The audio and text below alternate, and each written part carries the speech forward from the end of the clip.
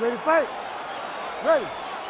All right, early round action here. Let's see how soon Kamaru Usman chooses to shoot. He talked to us a lot midweek about his jab and his overall improvements when it comes to his boxing game. So perhaps that's just pre-fight hyperbole, but midweek he talked like a man who wanted to box more than he wanted to wrestle here tonight.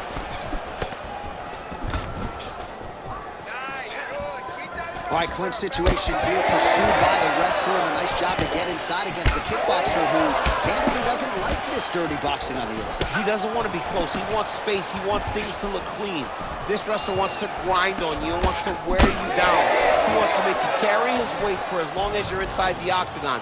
It is so exhausting and fatiguing to fight this type of fight. Oh, this place is going nuts. We got a brawl on our hands, folks. The fans are out of their seat. These guys are getting after him. Oh, big left. Oh, body shot.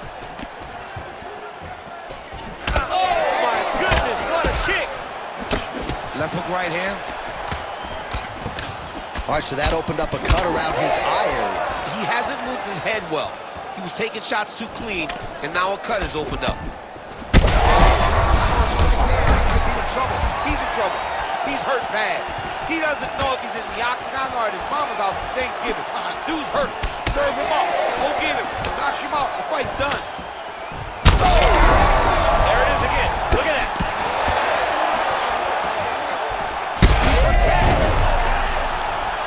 Oh, big diving punch lands up top. Big strikes continue to land.